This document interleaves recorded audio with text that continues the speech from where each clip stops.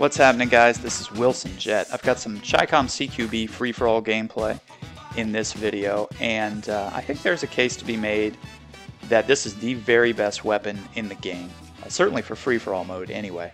There are a variety of different ways that you can set the gun up and be really successful. In that opening clip, I was using a reflex sight with a suppressor, and this is the only submachine gun that I felt really comfortable using a reflex sight on because it is so accurate. It has accuracy and range that rivals that of an assault rifle, and it is so fast, even with the suppressor, that it just has a ton of stopping power. You can also do what you're going to see here in this raw, unedited gameplay, and that is full-on hip-fire cannon.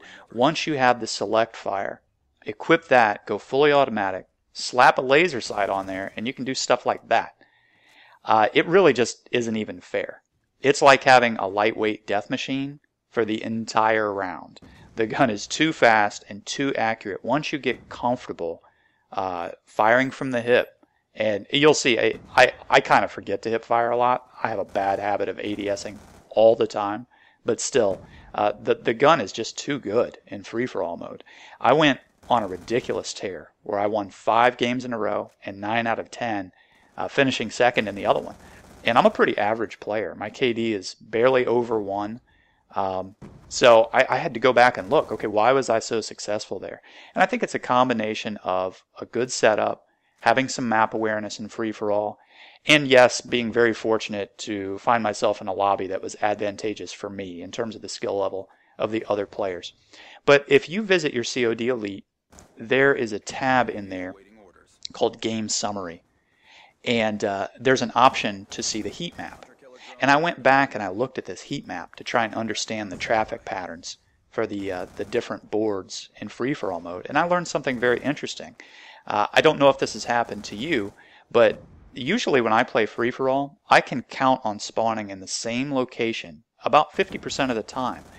And another 25% of the time, I will spawn adjacent to that spawn. So it'll be one of 3 spots. It'll be the spot where I find myself most often, or one of the 2 spots on either side of that. And I think that's more than a coincidence. There's got to be something about how Black Ops chooses to spawn you that is related to your location in the physical world, maybe? I don't know. But I know I'm always going to be in the same spawn, so it's important to learn how to break out of that spawn and get some kills early. Free-for-all is all about getting a really quick start. If you can come out of the gate and string together 4, 5, 6 kills and then hit some score streaks that are beneficial to you. As you can see here, I'm running a low score streak setup of UAV, Hunter Killer, Care Package with a low score streak setup in free-for-all because you're going to die a lot. So it really doesn't make sense to me to have high score streaks in free-for-all anyway. With this low score streak setup, you're pretty much guaranteed to hit it at least twice. If on that first go-around, you get a care package that you can double-tap with Engineer and get some kind of decent air support, like a Warthog or an escort drone, maybe a stealth chopper, it's pretty much game over. Once you get out of the gate hot and then have air support on top of it, it's just going to be a bridge too far for your competition. It's extremely tough for them to catch up at that point because you're going to be streaking out in front and all you have to do is seal the deal. So learning how to break out of that spawn was probably one of the most important things that I picked up that helped me in free-for-all games. And what I learned from that heat map is that more often than not, when people leave their spawn, they break to the right. And I don't know if that's map design or human nature. Whatever the case, people always tend to go to their right. So when you spawn, if you pull a hard 90-degree left, face the spawn that's on your left, chuck a flashbang or a concussion over there, stun them, that should be one easy kill right out of the gate.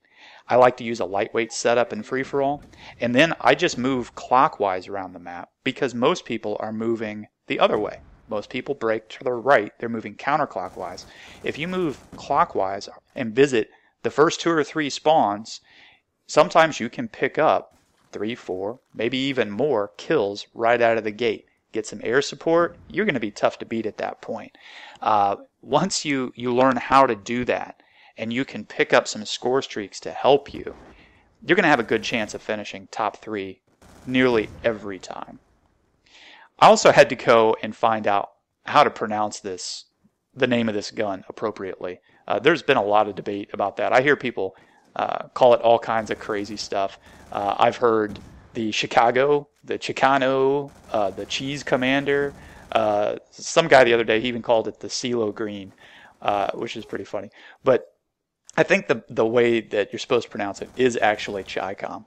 And what that means, believe it or not, is Chinese communist, which is a little derogatory, but this is an actual military term, and it is a Chinese weapon. And Chicom is short for Chinese communist. The more PC way to say that would be of the People's Republic, Communist Party of China or whatever. But that is actually what it means, Chinese communist. So Chicom is the way to pronounce this.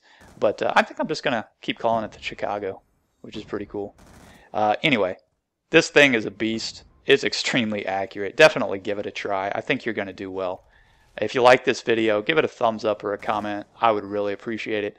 Till next time, this is Wilson Jet. Later.